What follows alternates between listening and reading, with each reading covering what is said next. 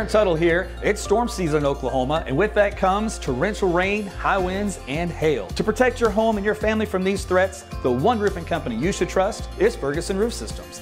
They've been providing the best in roofing services for nearly half a century. Ferguson is Oklahoma's full-service roofing company, certified with an A+ Better Business Bureau rating and a 5-star rating on Google. And with Ferguson now offering Class 4 impact-resistant shingles, now is the time to trust them with your home's roof. Get started today at FergusonRoofSystems.com.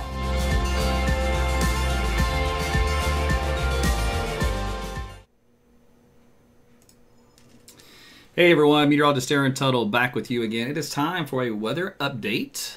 So I hope our guys are getting ready for some more rain because we've got that coming on in. This is just about 10 minutes till noon, so it'll be about a quick 8 or so minutes weather update, and we'll turn you loose. You can enjoy lunch for the rest of the day. So thanks for coming on by. Make sure you like and share this video. Tell your friends and family about AT's weathers. Always hit the like button because that tells the algorithms that everybody needs to get some more of AT, and we definitely need that, right? Temperatures outside, we're 67 degrees here at my thermometer, so it's going to be a nice, cool, rainy day it looks like here, at least on the north side of town. That rainfall does say moderate because if you look outside, it's cloudy with a lot of rainfall coming through Oklahoma City Metro as a new line of storms moves in from the west.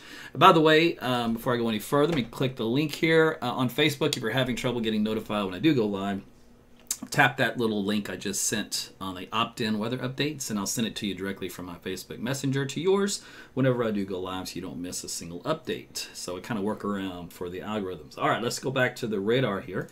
So currently we do have some showers and some thunderstorms rolling through central Oklahoma. We'll start you up to the north here from Newkirk, Ponca City, Perry, Enid, just some heavy rainfall. Guthrie, nothing severe in this stuff. Back through Edmond, Oklahoma City, El Reno, Binger, Carnegie, Apache, and Snyder. So again, this activity is moving from west to east. So this will continue to move through our lunchtime period and lingering for a couple hours for at least, for some of the heavier rain. And then we'll focus some new rain down in the south. Notice this little green circle up here around Custer County. That was for a flash flood warning earlier just because they've had so much rain in that area. I'm going to show you that here in just two seconds. But we've had some much needed rainfall across state, which was good. In some cases, a little too much. So see, when you focus out here in the west central Oklahoma, around between Thomas and Weatherford, Clinton, Butler, Hammond, we're up around 5, 6, 7, 8 inches of rain in that area, which is why the flash flood warning was issued. This is all radar estimates. I did find a rain gauge here south of Custer City, right here, Custer City, which had about 6 inches. Actually, no, it was at 7 inches, I believe it was. So actually, this kind of verified pretty good. This is for this radar estimation, which gives me a little bit more confidence in the outcome. Otherwise, because that's a lot of rain, man, over 7 inches, and that's definitely caused some problems. Down south, southwestern Oklahoma, also a lot of these areas down here, anywhere from 4 to 3. There's right along the border, 5 to close to 6 inches of rainfall from Altus to Snyder and points southward. Otherwise, some good rain around Duncan and Lawton last night. East side, of course, not very much once you get east of I-35. Back up here toward Woodward, also some good rain. So hopefully, if you didn't get the rain, you'll get some more today. If you've had enough, hopefully it'll turn off for you. All right, well, let's see what's going to happen elsewhere. Well, we did have some winds to speak of, in case you didn't notice yesterday, especially across western and southwestern Oklahoma. And of course, these are just where the winds happen to intersect a mesonet station. And there was plenty of damaging winds up here. 121 miles per hour is what we estimated on radar down here in southwest Oklahoma near Tipton last night. Now today, the winds aren't as bad. We've had some 60s out here in the west. There's some 40s and 50s, near 60 here in Oklahoma. Kind of the city area, this is Cleveland County, right around, say from Tuttle to Moore, Norman, kind of in that little stretch. Some nice strong winds last night around, 2 o'clock in the morning, something like that. And as we looked, again, rainfall amounts elsewhere over the state. Not so much out across eastern Oklahoma, but definitely some high amounts out here to the west. With some isolated spots up there getting quite excessive. So the Storm Prediction Outlook does have a severe weather risk here for us across the southern half of Oklahoma.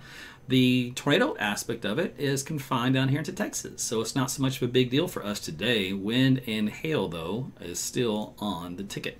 If you do look here, the close-up view does show the southern third for the slight and the southern half for marginal, up to golf ball size hail, and winds up to maybe 80 miles per hour. So not quite as volatile as yesterday, but still enough to kind of get your attention. Southeast Oklahoma also under the gun for a little bit of severe weather today. Same idea, a little bit of wind, a little bit of hail, no big deal. All right, so out there currently, the mesonet is a mess as far as trying to find the residual front that was around the state yesterday. We have a lot of outflow boundaries in place, and those will be basically a new front, kind of because it's a convergence line where you have colder air to the north and warmer air to the south. So if I were to kind of show you the one down here, and this is a very quick drawing estimation, kind of give you an idea. You have north winds on this side of this little boundary, and you have south winds out on this side of the boundary. So this will be where you more than likely have a better shot at seeing some severe weather. Again, that's why that slight risk was kind of pushed down to the southern third, closer to this boundary. And it depends on how things can recover in this zone as to whether or not we get the south winds back in this part of the state. But looking good up here in northwest Oklahoma and northeast for anything like that when it comes to wind or anything like that for these stronger storms. All right, let's see. Satellite view shows a nice cluster of storms moving through the state from west to east. You can see that puts the brakes on down here around Lawton, but again, we'll have more development down here in southern Oklahoma for that. All right, so let's jump into the forecast element, I believe, because that kind of gets you up to date on the latest conditions. All right, so we'll do this guy here. All right, so this is on the our short-term high-resolution model. So it does somewhat indicate the storm's moving through here at noon. It's a little late, not quite as bullish as what's actually happening, but it's close enough. As we head to 3 o'clock in the afternoon, you do see a little bit of a break here for Oklahoma City, but you do see more storms developing out to the west in west central Oklahoma, and then you see more storms bubbling up by 5 and 6 o'clock there in southern Oklahoma. And then we'll still have some of those move into central Oklahoma around the Oklahoma City metro, but again, for the severe weather aspect, probably mainly confined down south closer to the Red River. And then you have more storms that will develop overnight. Here's 11 o'clock, here's midnight, 1 o'clock in the morning, so another late night with some thunder rolling through. Again, pockets of wind and hail, but the severe weather threat should be a lot less in magnitude. So, but some good heavy rainfall, though, for southern and southeastern Oklahoma by early Thursday morning. Then, little stragglers of some showers here for Thursday morning. That finally moves off. And then, would you believe this? It just doesn't want to stop raining. So, Thursday afternoon, another little light batch of showers that moves through here in central Oklahoma. And then finally, we have another system showing up in the data for Friday morning. The cluster of storms that may graze the southwestern third or southwestern fourth of the state. So that would be some more heavy rain over that area.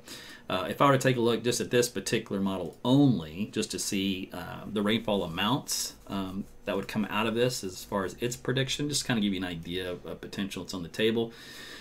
Oh, let's see here. So we're looking at another widespread 1 to 2 to maybe 3 inches of rain over some of these areas. So again, if you've been hit with some flooding, you might get hit again with some more before all is said and done. I know it's a lot to deal with, right? Let's see. Here's another view. This model is a bit more aggressive, but I want to show you this spot here for Friday. So this is how it comes in for Friday. So same idea, the southwestern, this one has the southwestern half of the state mostly, but some good heavy rainfall. Basically, we kind of call it an MCS type deal. So that's what we have for you there. Now it's time to give you the old forecast here for the remainder of today. So we'll load this thing up here. All right, so for the rest of today, we'll be in the 70s across a good chunk of the state, really, of course, much colder north and west. You're deeper in the colder air. And then we've got some mid-70s on Friday. So Friday's actually looking pretty decent. Saturday and Sunday, we start to warm things up, back up to around 90 for Monday and Tuesday, then back in the 80s after that. Overnight lows getting closer to 70. So you know what that means. If you've got lows around 70, and daytime highs in the 80s, mid-80s, it's sticky, right? It's going to be that Houston weather. It's like when you walk outside, breathe in, you're like, ugh. I can't anybody breathe in this thing. We're going to get a little bit of that here. All right, well, that's it for me here for today. I hope that was helpful. So bottom line is, off and on, scattered showers, thunderstorms continue through the period here into early Thursday morning. And some heavy rainfall, a little bit of wind, a little bit of hail, especially in the south parts of the state. And then temperature a little bit cooler as a result. No tornado threat looks like right now, so that's good. That would definitely be a freak thing to happen. And the magnitude of severe weather is not as great as it was yesterday. So those are all some good news. So that's what I've got here for you. We'll have more info later. But meanwhile, I hope you enjoy the rest of your Wednesday. Happy hump day, and we'll talk again soon. Take care.